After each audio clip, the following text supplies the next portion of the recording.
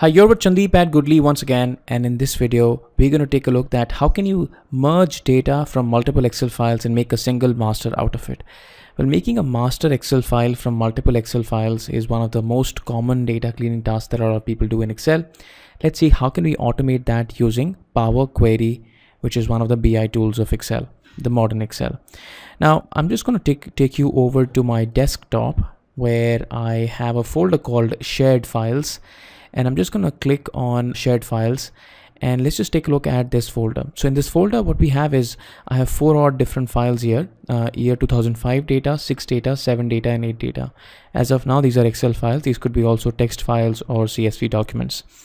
Now, apart from the Excel files, I also have a couple of other junk documents that are there in the folder because I'm assuming this is a shared folder and anybody and everybody can dump their stuff in the folder. So what I have to do is I have to make a master out of the 4 relevant files that I have, and I also have to filter out the other kind of junk files that I have. That's one. Second, once I make the master document which has the data from all the 4 years, I also have to automate the entire process so that I don't have to do it the next time I have 2009 data. So let's just take a look at the Excel file. What kind of data do we have? Just take a while to open.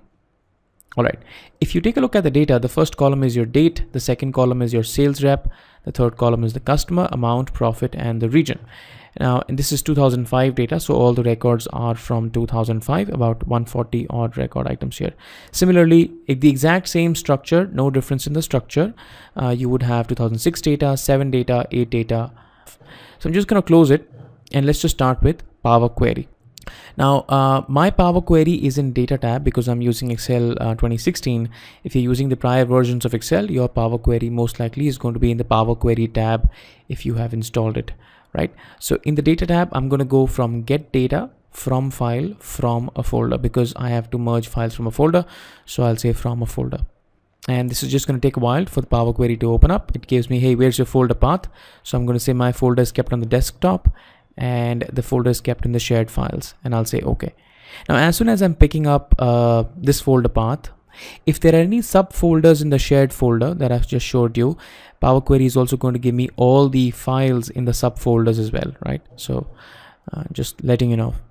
So I'm just going to say okay, and immediately as soon as I say that, I'm going to have the list of all the files in front of me. But as of now, this is just a list of files. Well, I've got nothing to do with the list, but I need the actual content inside the file. So rather than pressing on combine or load, I'm just going to click on edit so that it opens up the Power Query editor from where I will kind of apply filters and get the relevant files. Now, as of now, you can see that I have all the files and their information. Now, I want only these 4 files. Now, there are 2 ways to go about it. One way is that I go to the drop down and I pick up the relevant files that I need, year 5, 6, 7, and 8. But if I apply the filters here manually, that means checking or unchecking the items, what this is going to do is this is only going to pick up these 4 files. But remember that apart from combining these 4 files, I also have to set this up for automation so that when the 2009 data comes in, I don't have to do that again. So I'll play a trick and I'll kind of set up the filter smartly so that it removes the content or the files that I don't need rather than actually picking the content that I need. So I'm actually left with the content that I need. So here is what I will do. I'll go to the extension and I'll say that, hey, first of all, I'm looking at only Excel files. So it'll just give me a bunch of Excel files. Now in the Excel files also, there could be relevant files, there could be irrelevant files. Now, how do I identify the relevant files? Take a look that the pattern is that my file name is starting with year-20. So I'm just gonna make sure that I do that. So apply another filter and I'll go to text filters and I'll say contains what? Contains year-20. Now you have to be extremely careful about the way you type in Power Query because Power Query is case sensitive. So if you type Y non-capital and because Y is capital here, Power Query is just going to throw up an error. All right, I press OK, and you can see that on the right hand side, the steps are being created. This is sort of like a macro recorder, but way more smarter than VBA. All right. So I have the 4 relevant files. If you need any further intelligent filters that you want to apply to your folders to leave out the files that you don't need, you have a lot of columns actually where you can go and apply the filter. So if you wanted only a particular subfolder, you can also apply the filter in subfolder path and things like that. All right, now that I have the files which I absolutely needed, what I'm going to do is I'm only going to keep these files and remove the rest of the columns. So you can see that binary means an Excel file. If I click here, it shows me the Excel file right here, but I don't actually need the name of the file. I need the content inside of this.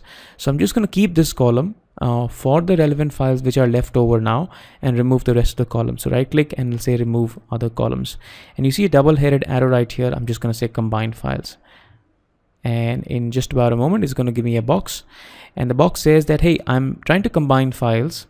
What is your example file? That means, can I pick up the first file as my example file? What it'll do is it'll go inside the first file and take a look at the columns. Oh yeah, I understand. First column is date. Oh, okay, I understand. Second column is customer.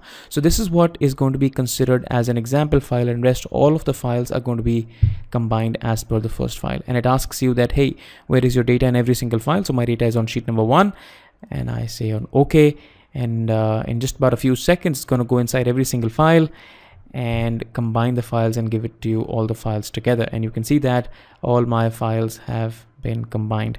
Now when I say close and load, this data is going to come right inside my my Excel, from Power Query to my Excel. Take a look, it's going to create a new sheet, and if I just take a look at the drop down, I have 2005 data, 6 data, 7 data, and 8 data, and 590 rows have been loaded in Power Query. All right, now let's just test. We were trying to create two things. The first thing was we were trying to create a master, which we have successfully created. The second thing that we were trying to do is that, hey, let's just see that if I place another 2009 file in the folder, does it get automated or not? So let's just take a look. So I'm just going to go into shared files. I don't have 2009, so let me just create 2009. In fact, let me just copy 2008 and paste it one more time and call this as 2009. And also additionally, I have to open this and I have to change the dates. So I'm going to add another column, and add 365 days to it, which makes it 2009. Copy that and then paste it right here, and then delete this column. And let me just save this file and close it. Now this is my 2009 file. Now assume that I just got it from somewhere, somebody emailed it to me, I downloaded this information from the web or server, and I have placed this in my folder. Now what do I expect out of my Power Query? I expect Power Query to repeat the same process again. So go into the folder, apply those filters that I applied, remain with the files that I need, and add them and append them into this database. So as of now, I have 590 rows with 4 years of data. I should have the 5th year as well. How do I do that? Right click and I just say refresh, and let's just take a look. It's 753 rows loaded. Let's also reconfirm in the filter, do we have 9 data? Yes, absolutely, we have 2009 data. So that's really awesome about Power Query. Now that's just one part of the problem. Now this is so good and sweet unless you have absolutely the same kind of structure in Power Query. So you just take a look. I was talking about two problems with the same data structure. Now in the next video, I'm going to speak about the next problem, that how do you actually combine files in a more real-time world where the data structures is not the same. So sometimes you get this type of data, and then you have multiple files with different types of data structures. Data structure meaning the columns are not the same. There is one empty column in the middle. The column headers are not the same. There are a few extra columns. How do you deal with those anomalies and still combine the files, make Power Query work? And not only just make a master database, also set this up for automation. All right. Thanks for watching this. And if you have any questions, please put them down below. And do stay tuned in, and I'm going to be discussing with uneven data structure in the next video. Thanks for watching. Take care. Bye-bye.